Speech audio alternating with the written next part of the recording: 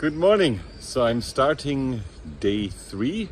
I have about 770 kilometers to drive and ready for the task. So I just wanted to mention it's very different in Europe with breakfast. When I travel in North America and you go to some motel on the way, it's breakfast from 5:30 a.m. till 6:30 a.m. After that, nothing. And and when you're on holiday, that's a bit early. And so here it's the other way around. They try to make breakfast as late as possible. So I was talking with the hotel owner. There's only 2 guests, me and him, and I said, well, breakfast maybe 8:30 or so, and no, it's too early, and so we agreed on 9:30 for the breakfast. So the clocks are going differently here today. Over and out. So I just had a little lunch. I'm now already very south in Spain at a little gas station that's off the highway. I had to get my lunch costs under control, and that was troublesome in the first 2 days. That because I needed Wi-Fi, I went to Burger King's or something like this. That's major stations on the highway, and so a little lunch was 20 euros, so I can use the Wi-Fi, and that really starts hurting after a while. So today my lunch at this little gas station is 2 apples and a bottle of orange juice for 2 euros. So that's far more manageable. Over and out. Holy moly, is it windy! I was forced off the highway. I'm standing here in a pretty protected area, and yet the trees are bending like crazy. It's almost like a typhoon. And the scooter, while at the pump, almost came off its center stand from the wind. Holy moly! I don't know what to do. I gotta get to the hotel. It's still 200 kilometers away, but in this wind, it's almost impossible. I mean, it's probably 80-90 kilometer winds, and they're gusty and coming from all sides, constantly changing. And then add to that 100 kilometers or 110 from the scooter itself in wind speed. Holy moly. Well, I'll keep you posted. Well, I just asked a truck driver in that truck there, he's filling up, whether it's always so windy here. I used my little iPhone with Translate, and it turns out yes. So there's no sense in trying to wait this out or anything. I guess I'll have to struggle on. All right, but it feels like a typhoon. Over and out. Holy moly. So I got just in the last hour and a half 100 kilometers.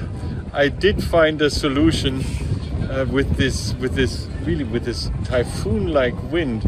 I've never experienced anything like this over such a long stretch, and there's no letting up, even though the sun is setting soon.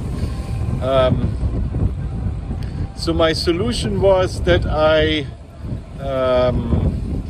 follow a truck. Well, first I drove with flashlights on the highway about 80 or so, 70, and was just blown everywhere. And then thankfully a truck passed me, and I drove in the wind shadow of this truck. And so there's a sweet spot, it turns out, where you still get hit like a hammer from left and right like this. But at least you're keeping halfway in the lane behind this truck. Unbelievable. So I'll have another 100 kilometers to the hotel. I hope that with the sun slowly setting, it's going to be all right. I put Scooty into a very, well, not Scooty, Simmy, my little Simmy, into a somewhat wind protected corner over there. so that it doesn't get blown over like at the last gas station. I mean, I was just filling in gas and all of a sudden the scooter starts tipping. I just with my other hand had to grab the scooter. Unbelievable. Anyway, So anyway, I wanted to quickly explain where I think this wind is coming from. So I drove through these mountains here. Very, very rugged, sort of steppe desert terrain. And the ocean, you probably can't see it on the video, but the ocean is right there. And so the wind comes from the ocean and then gets into this very jaggedy terrain. So it blows from you at all sides. Every 10-20 meters there is a different wind direction, and it all gets heated up with this. I'm now close to Gibraltar, and the sun just beats down there, heats up the stone, and you get an updrift in these jaggedy mountains that amplifies this wind incredibly. That's anyway my amateur explanation of why, look at those trees over there, why that is so extreme, the wind. And from a vegetation point of view, you can see the cacti are growing strong. I think it's even too dry and hot for the palm trees because they kind of have disappeared again. But what an incredible experience.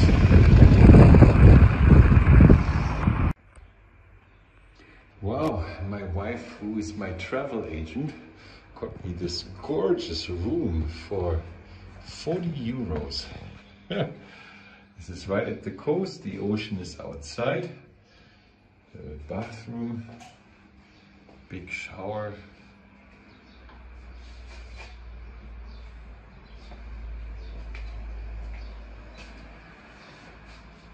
Closet. The bed. And a big balcony. That is one gorgeous room. Looking out onto the street. Thank you, my dear wife. Okay, so we'll have a quick look at it before the sun sets.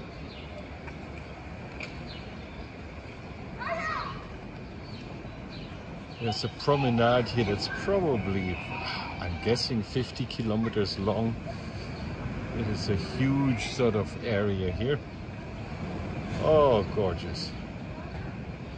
Look at that.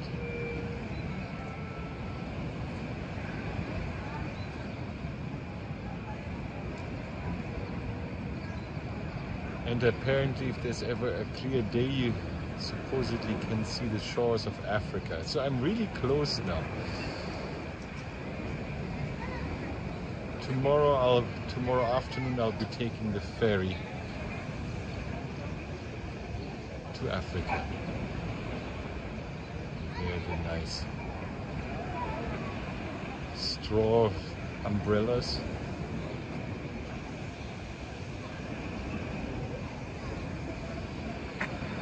Very, very beautiful. But the sun is about to set and there's still a lot of waves. It shows you what a windy area this is. Amazing. Well, over and out.